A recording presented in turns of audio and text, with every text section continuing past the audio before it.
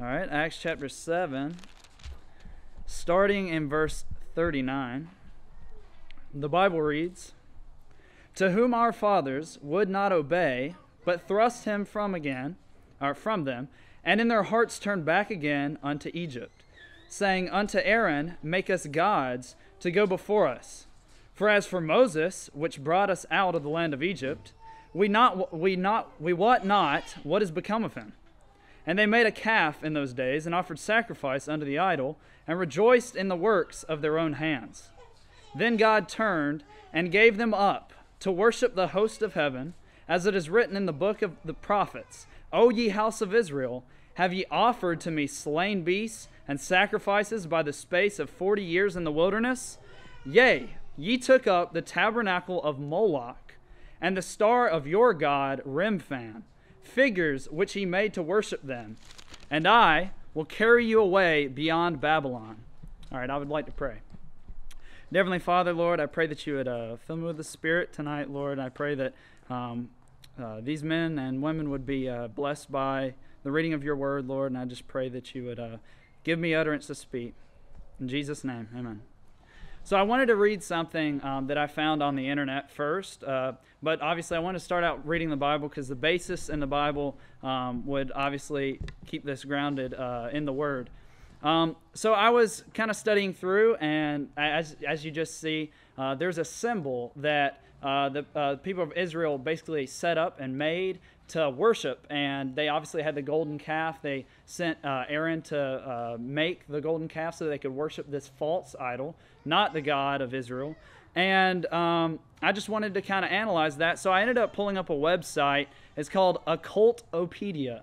Yeah, there's a Opedia for everything, I'm guessing. But it says in the website, it basically boasts about its intelligence and vast array of expertise on different occults. And it says that hexagrams are commonly used both as talismans and for conjuring spirits in the practices of sorcery and witchcraft.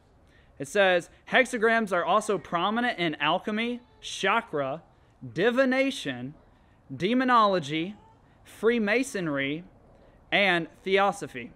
The six-pointed star, the Star of David, right, prominent in the rabbinic lore, is also found in the Hindu, Buddhist, and Jainist cosmologies. So we see there's a lot of similarities. It's in Hindu, Buddhist, and Jainist, which that's another Indian religion, cosmologies. That makes me think, I just want to translate that for you for a second. It says Satan is basically trying to control people with these false religions, right? So there's no question as to why there would be a lot of similarities or why you would see that.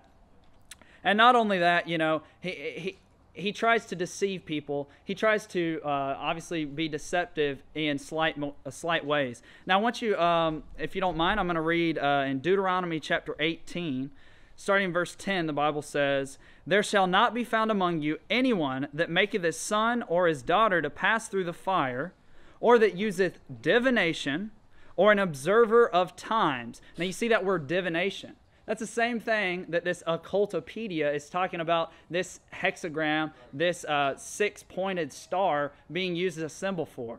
Now, I wanted to pull something from this site, this website, because they're saying it from their own words, that guess what? This symbol that's propped up is a symbol for divination. So the Bible's talking about we should not have anyone that is practicing divination, any type of sorcery, witchcraft. It goes on to say, or an enchanter, or a witch, or a charmer, or a consulter with familiar spirits, or a wizard, or a necromancer.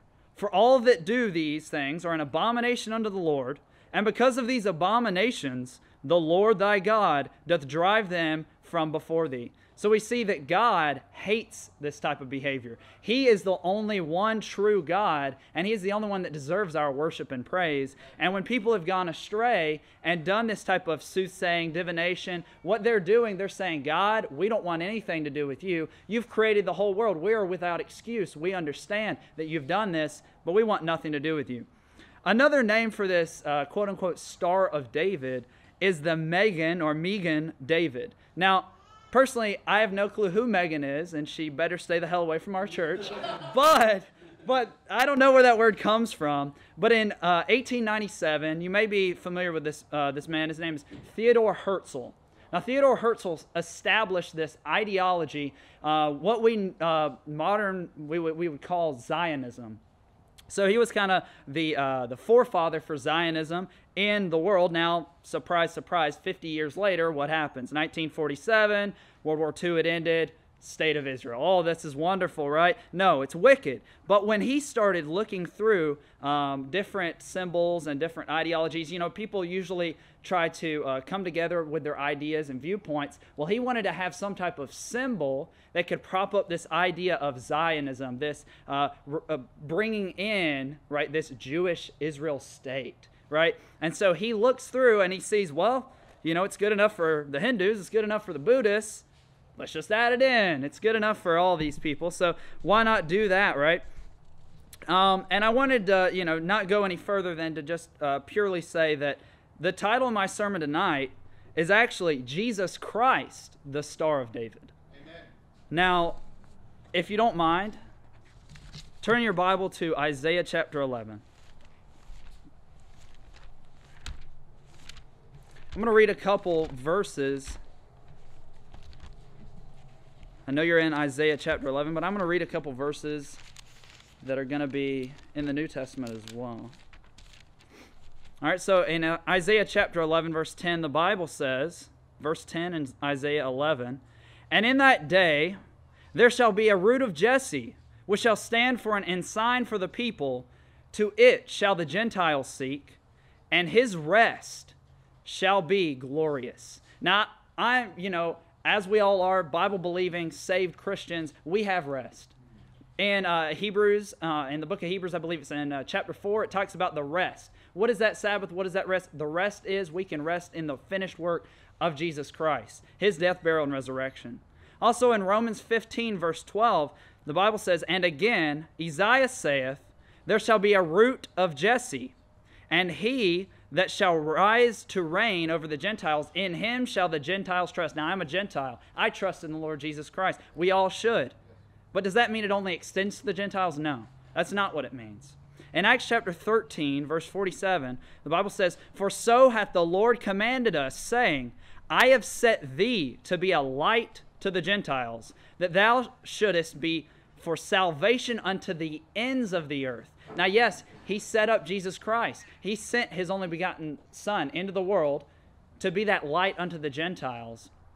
But it also says it's to the ends of the world, the ends of the earth. So does that mean it's only to the Gentiles? No, it doesn't. It's to the Jews and the Greeks. We are all to look towards and trust on the Lord Jesus Christ. Now flip to Revelation chapter 22.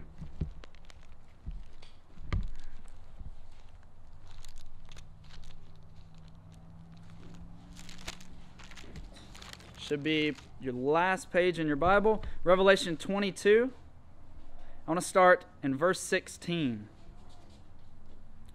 The Bible says, "I, Jesus, have sent mine angel to testify unto you these things in the churches.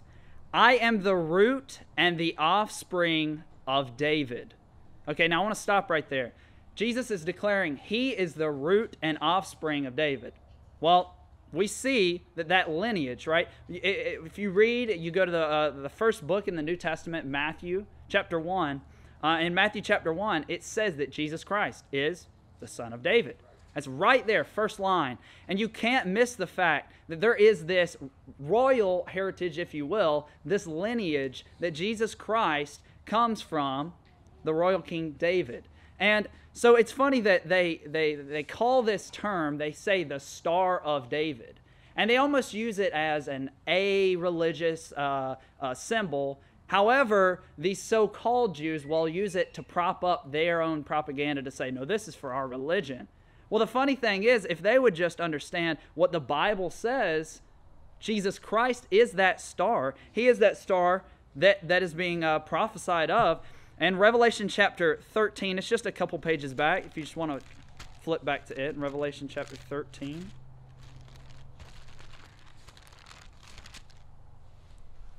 Revelation 13, verse 8, the Bible says, "And all that dwell upon the earth shall worship him whose names are not written in the book of life. Now, this is the understanding that, everyone, every knee will bow, every tongue will confess, because when you are brought forth, seeing that light, seeing Jesus Christ, you have nothing else but to bow down to him. There's no other realization you're going to have. And it says, of the Lamb slain from the foundation of the world. Now, if he's the root and offspring of Jesse, that means that Jesus Christ was from the foundation of the world. He was before the foundation of the world. Before all things were created, Jesus Christ was there. Now, like I said, Matthew 1:1, it talks about how he is also that lineage. Now, chronologically, if we look at it, he's born after David. No one would deny that. But since God is outside of time, he has existed. Jesus Christ has existed way before David was ever born. Also in Romans 1, I don't know if anyone remembers any of the verses in Romans 1, but it says in verse 3, concerning his son, Jesus Christ our Lord, which was made of the seed of David according to what? The flesh. So according to the flesh, he is made of the seed of David. All right, now I know I didn't tell you to keep your place, but I'm sorry. In Acts chapter 7, we're going to go back and read that for a second. Acts chapter 7, starting in verse 39 again.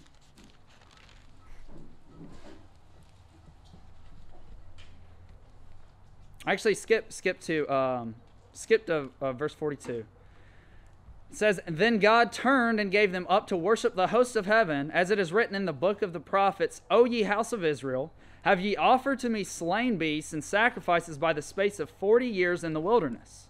Yea, ye took up the tabernacle of Moloch and the star of your god Remphan, figures which he made to worship them. Now, I can't help but think that some of these churches ought to change their name to Remphan Baptist Church.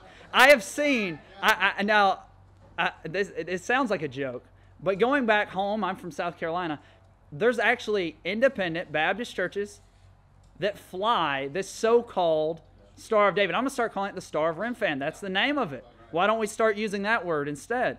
They should change their name to, Remphan Baptist Church or Tabernacle of Moloch Baptist Church. Or maybe just move Baptist off the name, because that's not what they are.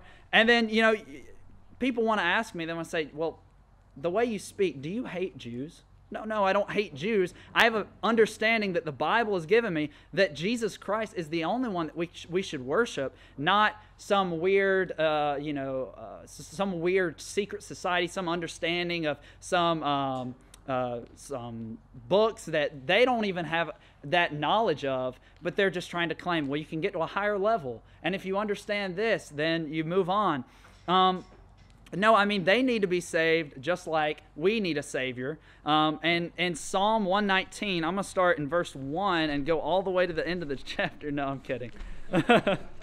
But in Psalm 119, verse 28, the Bible says, therefore I esteem all thy precepts concerning all things to be right, and I hate every false way. Do you hate every false way? Well, you should, because King David said he hated every false way. And you notice that it's very, very particular about saying that. I hate the false way of Judaism. And I yearn you to hate the false way of Judaism. Now, extend your hand. If people are willing to listen, you give them the gospel like to anyone else. In John chapter 14, verse 6, Jesus saith unto him, he's talking to Thomas, he says, I am the way, the truth, and the life. No man cometh unto the Father but by me. Now he says, the way, the truth, and the life. He doesn't say that he's a false way, because he's not. He is the only way. And if you don't have the Lord Jesus Christ, you're following a false way. Also in John chapter 1, verse 1 says, in the beginning was the Word, and the Word was with God, and the Word was with God, and the Word was God. The same was in the beginning with God. All things were made by him, and without him was not anything made that was made. In him was life, and the life was the light of men. And the light shineth in the darkness, and the darkness comprehended it not. Now in these rural parts of Georgia, it gets dark, you don't have lights lit up everywhere, you can see the stars. Now, Jesus Christ is that Star of David, like I said. And in Revelation chapter 22, verse 16, we read the first part of that. But if you still have your place, if you don't, I'll read the whole verse anyway.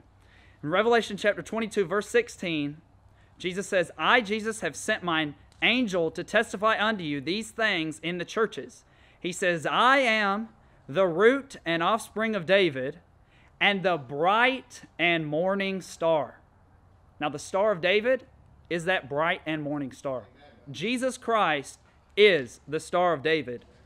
God, the Father, sent His Son to bring light unto this dark world. And, my 2 points in this sermon that I wanted to hit on was how the world views the Star of David wrongfully. And they need to understand that Jesus Christ is the Star of David. Amen. Pray with me if you would. Dear Heavenly Father, Lord, I thank you for allowing me to preach tonight. Lord, I just pray that we would understand that Jesus is our star and is the Star of David, Lord. I just pray that you would be with us and watch over us. In Jesus' name, amen.